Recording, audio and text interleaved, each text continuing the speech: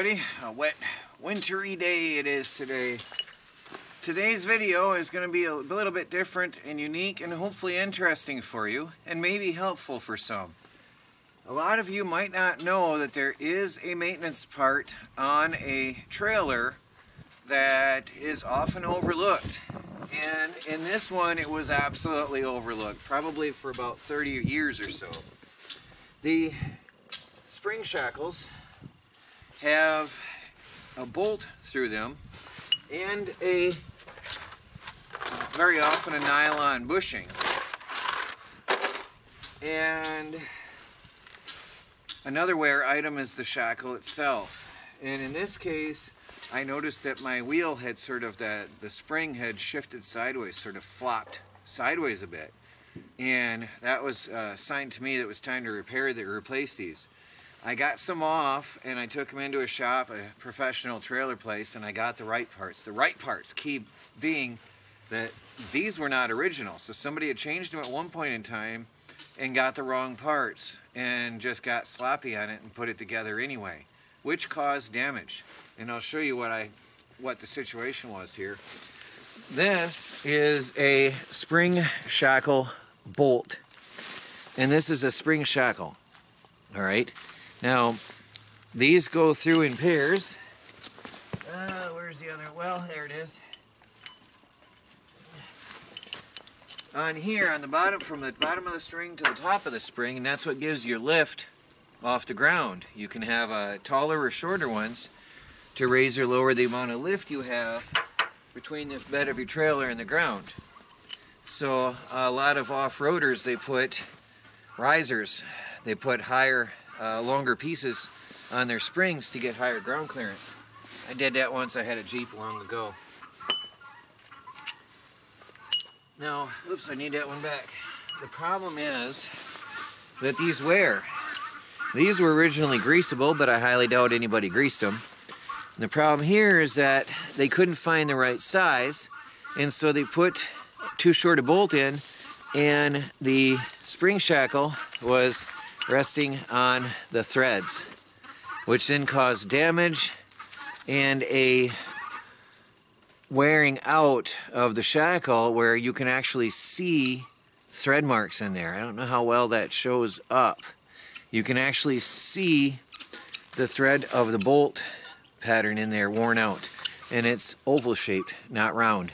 So that has been damaged and destroyed because they had the wrong bolt in there, and they wore on each other, creating a mess and wobble and slop, which then caused wear. Look at that groove. That's why my springs were shifted sideways and flopping back and forth. That wore once these got floppy in here. All right, that allowed everything to shift really bad and wore on the springs, causing damage to things. So, fortunately, I was able to get the right bolts today, which are what should have been put on many years ago. The difference is the threads. This bolt goes out further before the threads start, and this is what should have been used. Now, I'm going to go ahead and put these on as well as I can. It's raining out. I've got my Arctic waterproof gear on, and I'm going to do my best to show you as I work what I'm doing and how you can prolong the time in between replacing these on your trailer by using grease, but also checking it from time to time and replacing the bushings, which are just a nylon piece that go over the bolt and create a little bit of cushion on there, and it also dampens sound on your suspension system on your trailer while you're going down the road. A lot of them get these creaks and squeaks and groans. Well, these will help eliminate that and extend the life of your parts. So, let's get to it. I had to get some grease, all-purpose grease. Comes in a can. This stuff happens to be red, sort of thick, and that is going to be helpful. And I've also got this jacked up. I don't know if you noticed over here on the side I have a jack that takes the pressure off the springs so I can work on this. Some heavy duty tools might be necessary depending on the age of your trailer. Mine is what, 50, 60, 70 years old. So I've got a massive wrench and a overkill massive socket. So by the way, I used WD-40 or any type of a lubricating rust freeing fluid, and it helped a lot.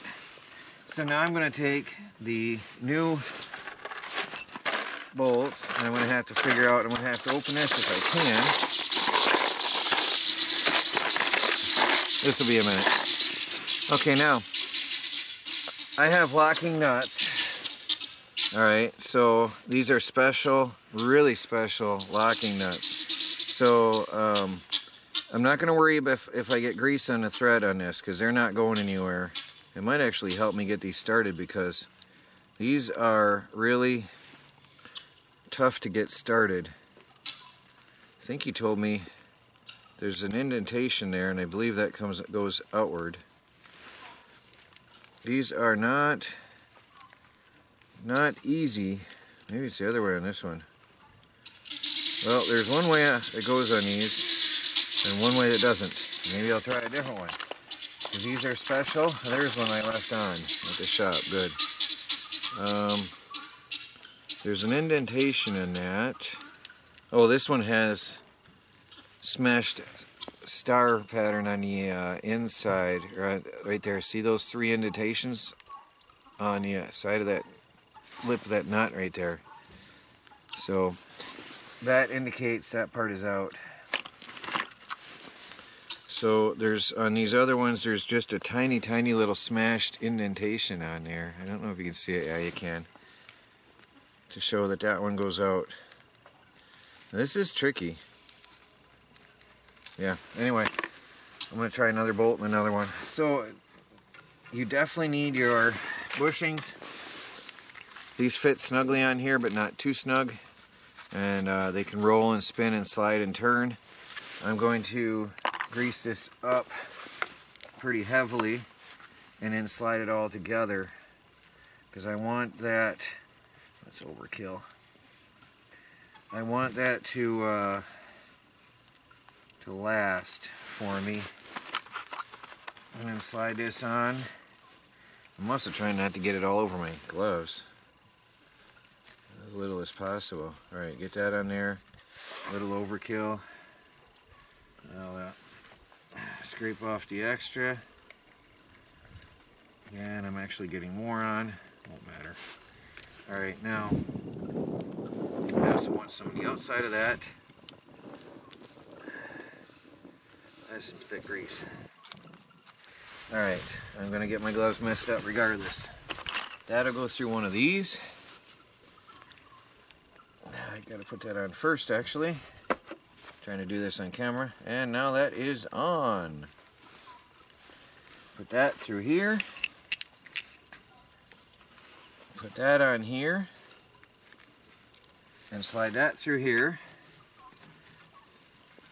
And mine doesn't take it. I'm gonna have to go without on this one.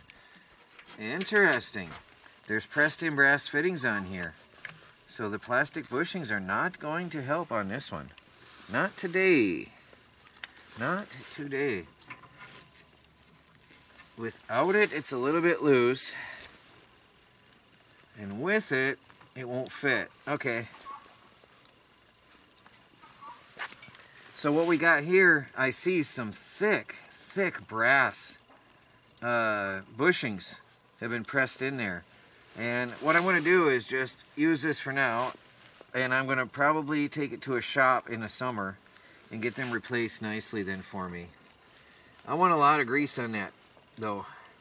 Now here's the thing, these are going to have to be pounded in pretty good, because the bolts have a knurled edge right here. And that's going to take some force to get in through here. Meanwhile, let me get some grease on another one.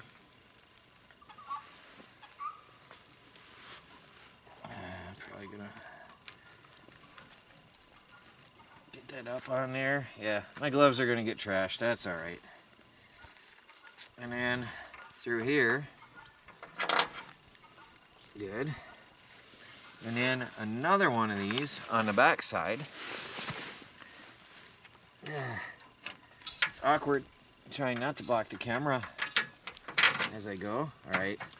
And then we've got our locking nuts, which is going to be a chore. So I'm going to shut off the camera while I get these on behind there. I won't be able to not block the camera, but I've got to get them on. Well, once you get it tight and snug, I should say, then you back it off half a turn. You don't want these torqued down too tight. You're going to cause excess wear on your springs and on the hanger on the trailer itself. So there you go. This side is done, and I got to do the rest of them, but you don't have to watch all that. And don't forget the one up front too should be replaced at the same time as you do these. But I just wanted to share with you how I'm doing this, and the rest is pretty simple. You're going to need some decent sized wrenches though. A torque wrench would be even better, or a impact driver I should say. Air impact wrench would be even better, but it's awkward in the situation I'm working in outdoors. Anyway, that's it for that. Very simple video. Something a lot of people probably are not aware of is watching these and replacing them as they wear. Please do like this video, subscribe if you haven't, because you really never know what I might do tomorrow. Well, got to finish this up. Talk to you guys later.